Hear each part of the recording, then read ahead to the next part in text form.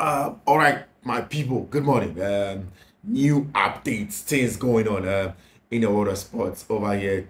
Brilliant, brilliant stuff. Of course, yesterday, the kind of things you witness our Europa League and it makes it very, very important. So we'll come here, have conversations with you, and that has a lot of implications, if you're a Chelsea fan, if you're a Manchester United fan, and possibly playing in European team. We'll talk about all of those things. We'll dig deeper. We'll explain everything. As you did the own common of Fiifi-Manfred on YouTube. Here, it's Fiifi-Manfred on YouTube. You know, say over here, it's your best football tactical analysis show. So don't go away. Post-match analysis, pre-match analysis, no be BR updates, the various stories. No, Fiifi-Manfred. I bring it to you here on Fiifi-Manfred on YouTube. And I'll remind you again, if you're not subscribed to the channel, then it's important. Say you pause the video, you go back and subscribe to the channel. Subscribe to the channel, no, and turn on the notifications. You are first to get everything that we put out here in the notification. No, make sure you do choose all. If every Fiifi-Manfred, this Fiifi-Manfred on YouTube, I am committed. So I'll give you the best of footballing preview, post-match preview, tactical analysis, everything. Make sure say you also are here every time. And one of the things I want you to do for me is that's your love of the content. I'm sure share the content in good be a woman. Make sure say you share the content, and every other person here or around no is also going to enjoy and say thank you to you. God bless you. Say oh yes, Sadi, and make sure so you share the link. Now Ubia in the and for Indi Nijuma. Oh hold on. Nice stuff forward. Let's start with just the Europa League stories, and we'll delve into the proper analysis now with time. So, I was saying, and I did see in the header, and I said a lot of things are going to influence, even in Chelsea, 8 mission, because also Premier League table now, Chelsea are just about a couple of points away from European places. 7th place, a bit more Chelsea are boy in Europe. Also, the number of games it means that it's a possibility. So Chelsea can play in Europe again. So Chelsea can also win FA Cup, then they'll go and play in Europa League. But we'll put that aside. We'll concentrate on the things that hinge on the league table, the Europa League positions. Now, if you go to the Premier League and then you look at the table like that, it is very clear that Chelsea have a good chance of going to go and play in Europe this season. But that may not be possible. Even if Chelsea makes the mark as it stands now, like they don't come on, it may not be possible. And that's one of the reasons in you this uncommon of Fiifi-Manfred on YouTube. You don't have to go away. But you see, just before we come to that now, let's go into the Europa League and then talk about the things that happened in the Europa League and then yesterday in Sankomoni. First of all, see shocking results for Atlanta to be free Bergamo, FGY Stadium one, then fly to the Anfield. I mean, we all know the Anfield. DBI didn't come out. We tell you say it is a fortress, and of course, it is a fortress in terms of Liverpool, European nights, or in terms of Liverpool turning things around. In terms of Liverpool, it pushed towards winning the league. During the COVID era, Anfield in recent times, I've still had that vociferousness now. A stadium that's supposed to be feared us, and it's the cathedral of everything that the people of Liverpool want to see anytime that they play in Europe and even in the league. Now, see, Gasperini had in the boys and they made mockery of it. I was surprised. See, I am somebody that believes in Atlanta. I need Gasperini. The day I was really convinced about Gasperini, I mean, I've seen him before. He has been in the Italian game for a very long time. He's a top manager on him, Nejuma. And in the times, used to Jim City, Mo, Team Cook minus more and taking over the Italian Serie A by storm. I was wondering who is this man. So I did some good research on him. He's a top manager in Thiago Motta book. It is of the value of the ball. He made reference to Gianluca Gasperini for a couple of times, and it tells you, say he's a quality manager. But you can be quality. Wait, my quality manager. Wait, my top guy. Wait, my good coach. But Saudi players know a free Bergamo in the northern part of Italy, and then bringing them to the northern part of England in Liverpool, and then beating them well. It takes something else more than tactics. It takes a lot of confidence, a lot of ego, a lot of willpower, a lot of hard work. So with me, I achieve these results now Atlanta for TV and Ranajono. It is a huge result for Atlanta. This season, we lose just about 3 times I think 1 or 2 to some of the top teams in Italy, International Milan 2-1, no, and a few other ones. That's all. Yes, you talk about, say, okay, they win more when they go outside, but I feel so their performance may not be good, but they're very solid. You don't lose so much when they play at home.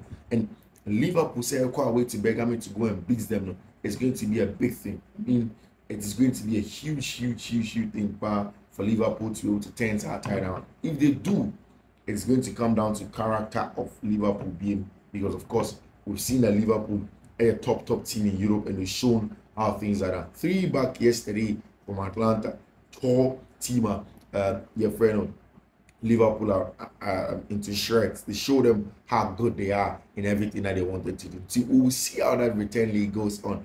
Also, another English Premier League team, West Ham United, echo away to buy 0-4 Liverpool in the Bay Arena, and they lost by 2-0. First half, then 0-0. Very resolute defensive performance from David Moyes' team, you know. But as time went on, they were not able to do their job.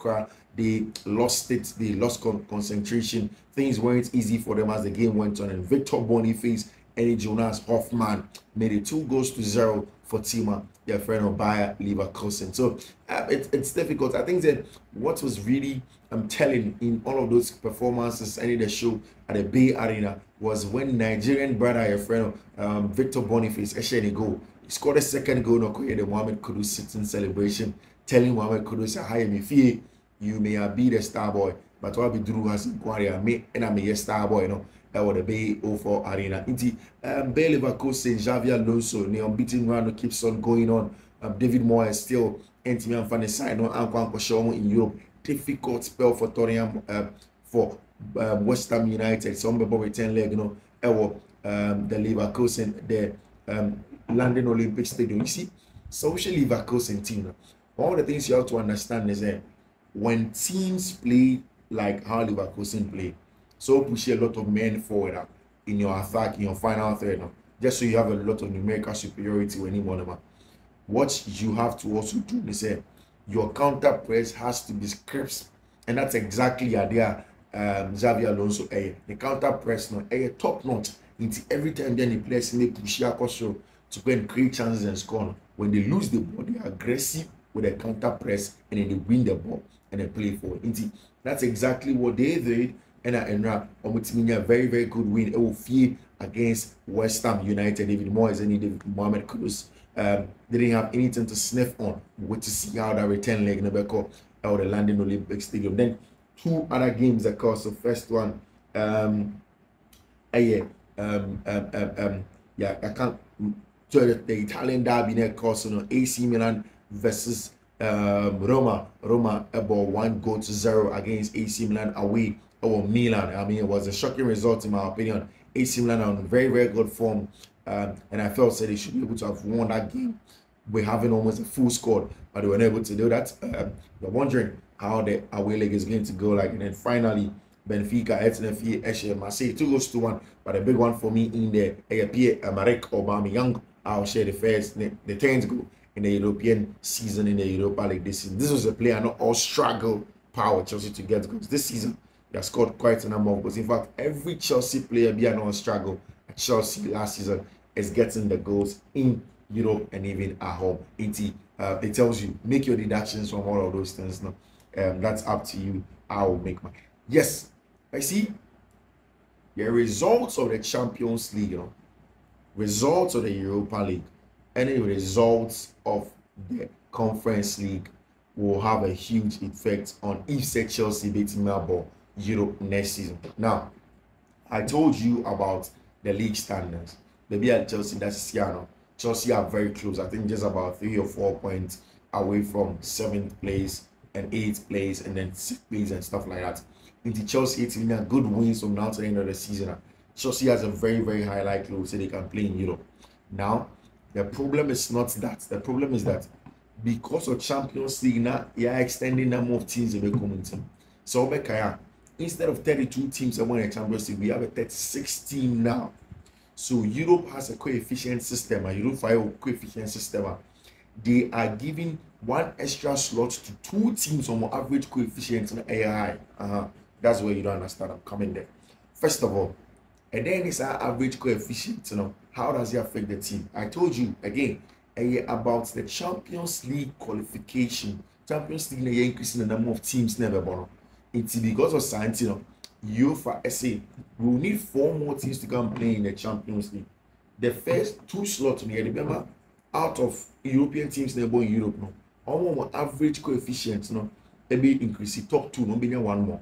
Indeed, Italy, England, Spain, Germany, France, all the other leagues. I mean, in whatever order. So, when your teams now go very far, it means that you get coefficient, they will get some points, and a cumulative points for the league. If you are the best league in terms of UEFA coefficient, you will get. If you are the second best league in terms of UEFA coefficient, you get 1 more slot. Anything that see what here are this season, almost every person there or in the English Premier League or pundits will keep on telling you that there's a possibility of 5th place will play in Champions League this season. In teams beat the Zetoria most when Aston Villa around 5th and 4th place, or will go back and forth. They know that they can play in Champions League next season, which is very likely. And then of course it means that Barca, the other guys that will play in Europe will be set in 7th in there. So Manchester United this position now. I think it is Newcastle or Bournemouth or something also there. Possibility the Chelsea team could do, and they can also play in Europe. But there is a reason why that may not happen. And the reason is simple. You see, as also Champions League, in fact, right now, in terms of UEFA coefficients, team or that's Italy. I mean, League that's Italy. So it means that the League and this year, Italy are going to get 1 more slot. So out of the 4 teams that qualify for 1 more team is going to qualify for the Champions League or Italian Serie A. The second team this year is Germany. Now Italy points or accumulative average coefficient 18,428. The coefficient. Then Germany was 16,785. Now England and that third. It was 16,750. Then there is Spain, 15,062. Then there is France, there is Belgium, there is Turkey, Portugal, and the Netherlands in that order. Now, you discuss first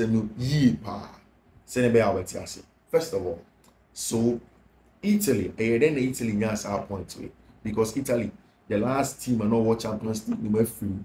That was International Milan. Now, that's not the issue. It doesn't matter say who UEFA League, who Champions League, who Europa and also Conference League. The points in the Champions League, the points in the Europa League, the points in the Conference League doesn't really differ. It will be more teams in Conference League. It doesn't differ. So more points in the Champions League, you won't get so more teams in the Champions League, you won't get more points than a league or more teams in the in a Conference League or the Europa League. You understand what I'm saying? Italy don't have anybody in the Champions League as it stands now. But because they have more teams in the Europa League, now any Conference League they seem to be going up. Now let's look at the number of English teams that were Europe. Now Liverpool were Europe, West Ham were Europe, Aston Villa were Europe, Man City were Europe, Arsenal were Europe 5. Liverpool, Italy, Fiorentina, Europe, Roma, Europe, AC Milan, Europe. All of these teams, 3 Europe as it stands now. Atlanta, Europe, 4 teams Europe as it stands now. Now you look at Germany, or Bayer Leverkusen, or Dortmund, or Bayern, or who else is in Europe for Germany? Or Europe, Dortmund, Bayern, or Europe, and then Bayer Leverkusen, and so Europe. Then we'll have to make a very quick cross check on teams that are in the European Conference League, and so then we can see who is in Europe as well in the various teams, which of them is in Europe now. Of course, which teams was now Fiorentina, which from Italy or Europe, Olympiacos or Greece, Club Brugge or Belgium, Aston Villa and Lille. So among the top sides, Fiorentina, which is for Italy, and then Aston Villa. So Germany doesn't have anybody here. Now, so watch the Germany teams now. In the first leg, Bayern Akobo 2-2 away at Arsenal. Dortmund Akolusi 2-1. Leverkusen Ashe. Oh, beautiful stuff. They are making sure that they are possibly going to go through. Now, in the English Premier League, Man City ball draw, right? Arsenal ball draw, Liverpool lose, Aston Villa winning, West Ham lose. So it means that the points for the English Premier League after first leg quarterfinal across Europe, no, it's not good enough. And that's why Germany has usurped them, because Germany at least have beaten Liverpool with have beaten England with one team. That is Bayer for Leverkusen, Washington, FN West Ham, two teams actually, and then Liverpool so lose to Atlanta Bergamo. For International Milan, because their teams are doing very well in the smaller European leagues now. Fiorentina didn't lose away. Our team, your friend away in the Europa League, they did not lose. Oshe Atlanta coming away to come and beat Liverpool. The Anfield, it's also very huge. So these reasons, say England and Team Bambeda, the Germany, then right now they are behind them with about 35 points. 35 points, and I said team and friend England to close down on England on Germany to be able to get that spot for one extra point in the to go ahead and get the Champions League places now. So the top performing leagues, two top countries, will receive an additional UCL spot in the 24-25 season. Serie A and Bundesliga would have 5 teams in a UCL, but you're very close. I think that it will go down to the wire, and Chelsea will be hoping say one of these teams, England, able to push economy. Next week, Liverpool will go away to Bergamo, then West Ham will play at home to Leverkusen. If both sides are able to turn it around, now they would have to hope say Man City and Arsenal will go very, very far in the Champions League, possibly playing the final. In there, very important in there. Of course, if Arsenal are able to triumph over Germany, then it means that Bayern will go out. Then there's going to be some additions for England. And if Atletico de Madrid is with me, Dortmund, FIMA, Germany points, ever drop bigger crack, then maybe England can usurp them. It's a dicey to go down to the wire. That's the reason. Chelsea may qualify on the league log to play in Europe, but most likely, maybe they may not be able to actually play in Europe, given what happens to the various leagues at across. We'll wait to see all of that goes in terms of the players, the teams, and how all of these things unfold. We'll keep a very, very, very, very, very keen eye outside conversations. And then we Fiifi-Manfred on YouTube there. Yeah, but all the analysis, all the content, all the how do they say it? All the BBR updating over here. Thank you very much, sir. My journey in. This is just the morning update. I'm Yadman Yumri. We'll bring you detailed analysis of what has popped up again at 4 p.m. Thank you very much. So Tuesday again. Turn on notification on that Tuesday all. Share link on no be and subscribe it from Fiifi-Manfred. Thank you.